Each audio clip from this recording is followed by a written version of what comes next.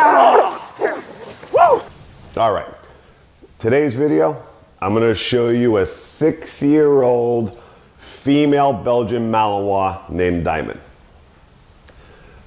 This is gonna be her second protection class. So I'm gonna take you through what we're doing here and the beginning stages of how we start to develop a protection dog. So I know Diamond previously had already gone through the bite sleeve work. So like we talk about in other protection videos, we always start with a sleeve so that they can bite the arm and here to develop the bites, get the game going. So now for me, because I have never worked with Diamond before in protection, I did one preliminary and saw her bite the sleeve, and very good, very tough, great grips, great commitment. So I will not start suit work until a dog has that foundation of the sleeve. That has to be very good before I'll transfer over to the suit. So for everybody who knows me, and personally, that when I do protection, I've said this in many videos, I will not stop when in protection, when teaching a dog, at the sleeve game. Because for me, I'm just not a fan of that. I only believe it's a teaching tool. And I've stated in other videos why, and it's because if the dog only learns how to bite here, it's not good enough. And it makes the dog very vulnerable to attacks, fighting back, because it's painful, but you could take it to a certain point, and if the dog's there, you can fight them off, you can punch them, you can hurt them, because you can take some beating here. And again, it's very unpleasant. But you're giving the agitator, the aggressor, a chance at hurting the dog. If they have an object or a weapon, knife, very simple. Dog bites here, this little shaking thing, bam, bam, bam, bam. I mean, not hard to do if they're gonna bite here only. Okay, or gun, whatever it is, whammo, bammo. I mean, so there's a lot of disadvantages when a dog primarily bites here. So that's why in my program, I always teach the dogs to bite on the suits anywhere in the chest area to the elbow.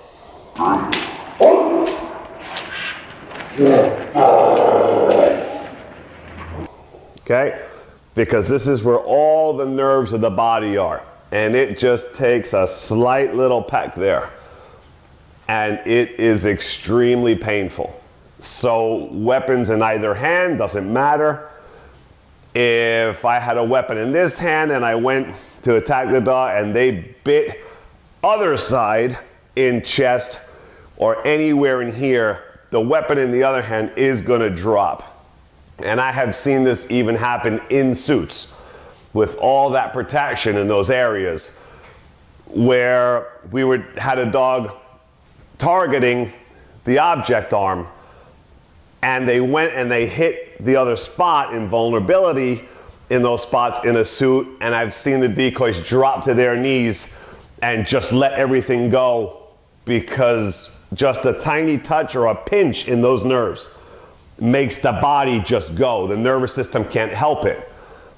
That's why we teach here, here, in this area, anywhere in these areas, okay? So, since Diamond has that arm game, is very good at it, now I'm gonna have the suit, and you're gonna see here first time suit work and putting her in targeting. So now teaching her, because she already has that, she's going to look for that. To get her mind off of this, to start looking to those areas.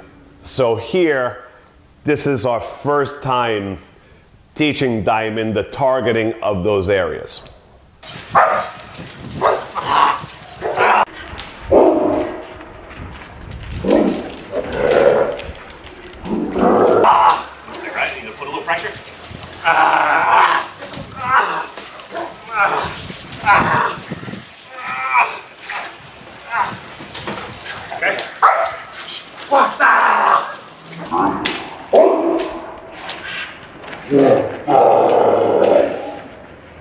And you see she strikes great, commitment, great aggression, and when she's in there, no fear, no hesitation, no letting go, perfect spots on that suit. Okay, so those first few times we've given that. Now, same day, we just did that, it was so good, and her commitment was so good.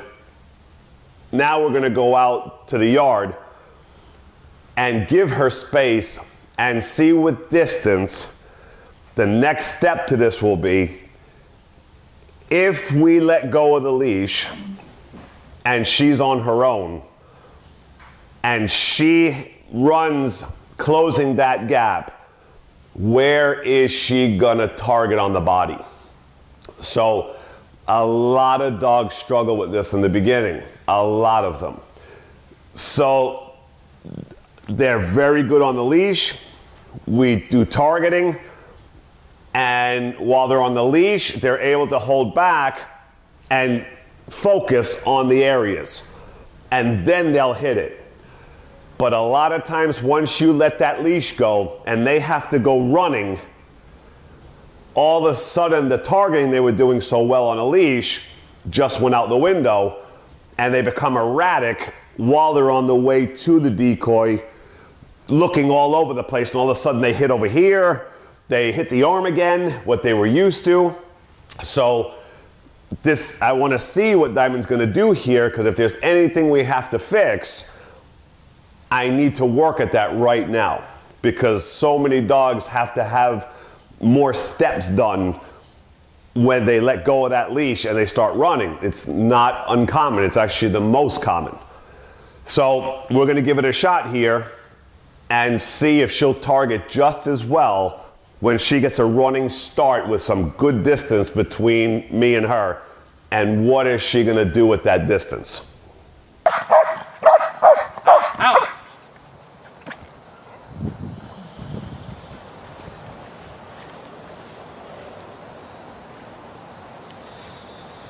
So we'll do about this distance first. If I go too far, she's going to get a lot of momentum. And make sure she hits the right spot and doesn't get scattered all over the place. Ready? Okay. Ready? Watch. Hook it! Oh! Woo!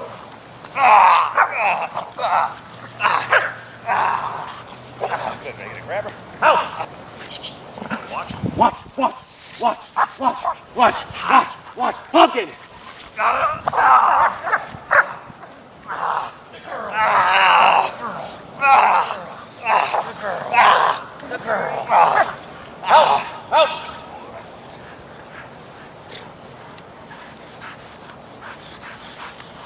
Here. House. Let me just make sure I'm getting it. House. It's hard, man. That's it? It's like being hit by a linebacker. She's coming at you good? House.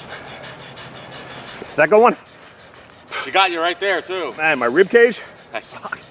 she hit me hard. I was like, woo! It almost blew the wind out of me. Really? Yeah. Watch. Hook it! She's hitting the right spot. Oh, she's got me good. She's got me right in a good, perfect spot. She's not even going after the arm. No, she didn't even give a crap. She's going right into anything this area. It's good. Perfect. Watch, watch. Pumpkin, pumpkin. Good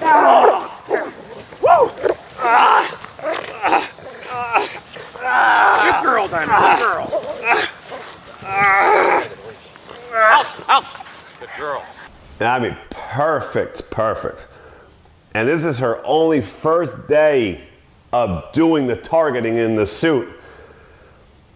And just like that, great speed, commitment. I mean, when she's hitting me, she is throttling me.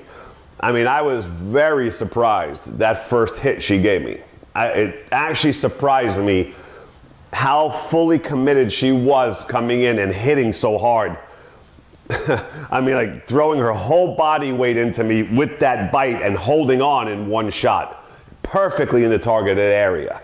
So, I mean, that's very impressive. And especially it's only her first day on the suit in that area, the targeting. It's great. Few things here I want to mention. And this is because Diamond's in her beginning stages of the bite work. Now, in all my other protection videos, because I don't usually show beginning steps, but now you see here, there's the moment in the beginning when we first started, Diamond was on the leash barking at me, and the owner told her to out.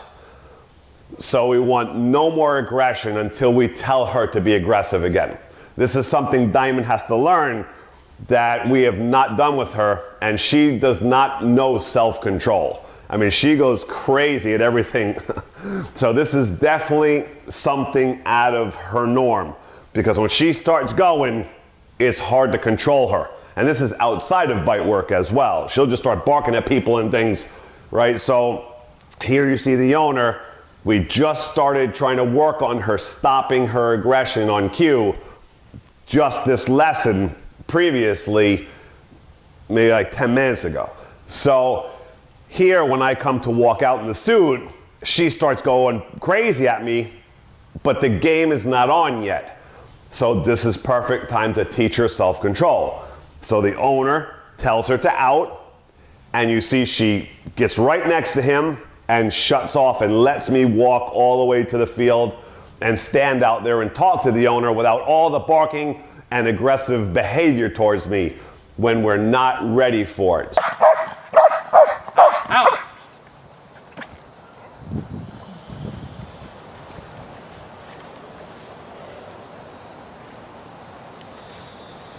So we'll do about this distance first. If I go too far, she's going to get a lot of momentum. And make sure she hits the right spot, doesn't get scattered all over the place. Ready? Right. So she has to learn when to turn it on and when to shut it off on cue. So there's perfect. Okay, and then when we're ready, I tell the owner, tell her the watch command, and then she can go out in front of you and go crazy.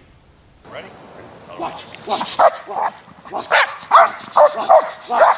So as an end game to protection, you will never see any of the dogs that I've trained after the fact, when they're done, on a leash, when somebody tells them watch, they explode on a leash in the street doing this.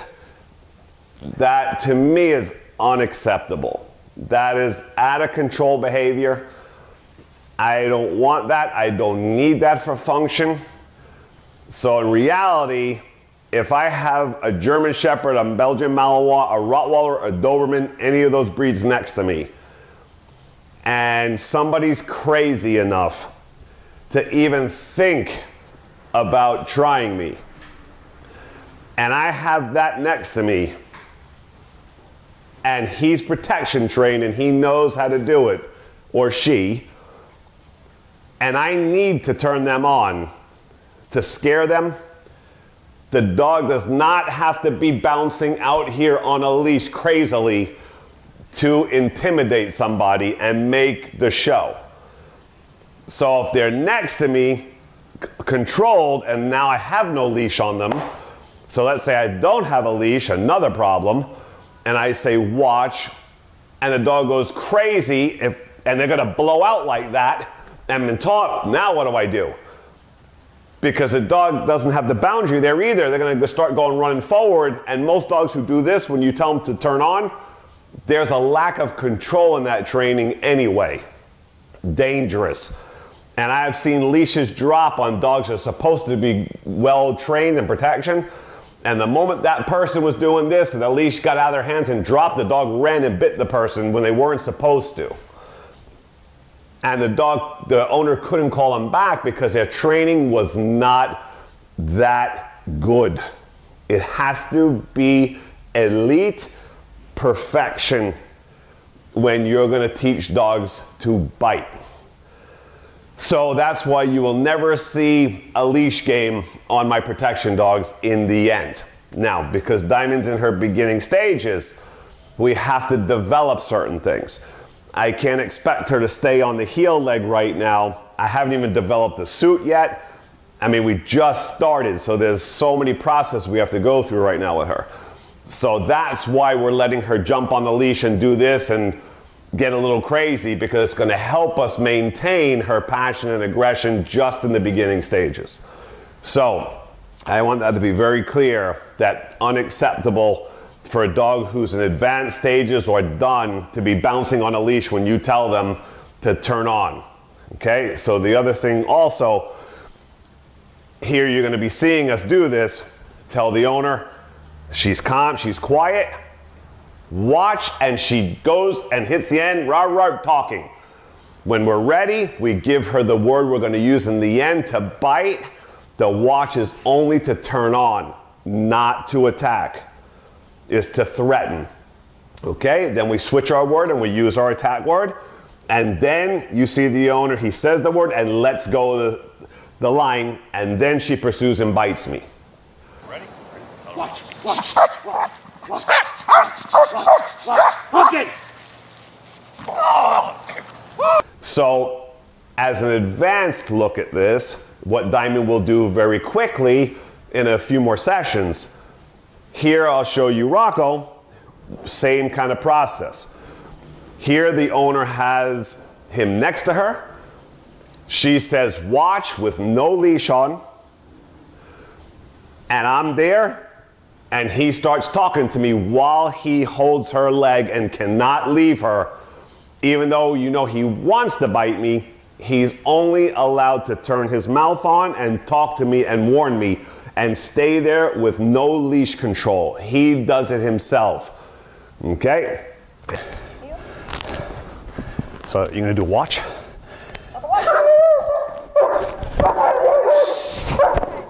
And then when you're ready, I'm going to do pocket.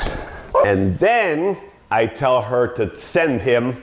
So on the word, when she says the word, he takes off and knows it's okay and acceptable, because we've sent him on the word and now he's allowed to go do it.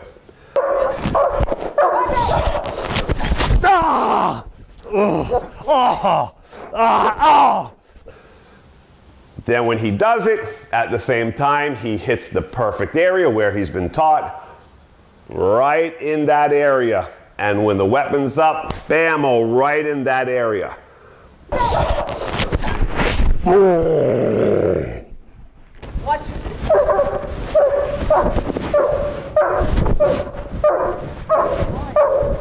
Nice one going.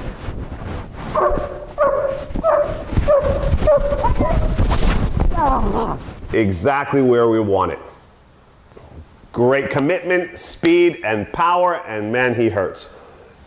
And the other thing here you see with Diamond is when she's biting, right now, we're telling her out and pulling the leash a little bit. Out. Good girl. Just to start associating that very soon she's going to have to, on the word, let go with no leashes. And only once when we tell her. Just like Rocco does here. Okay, out.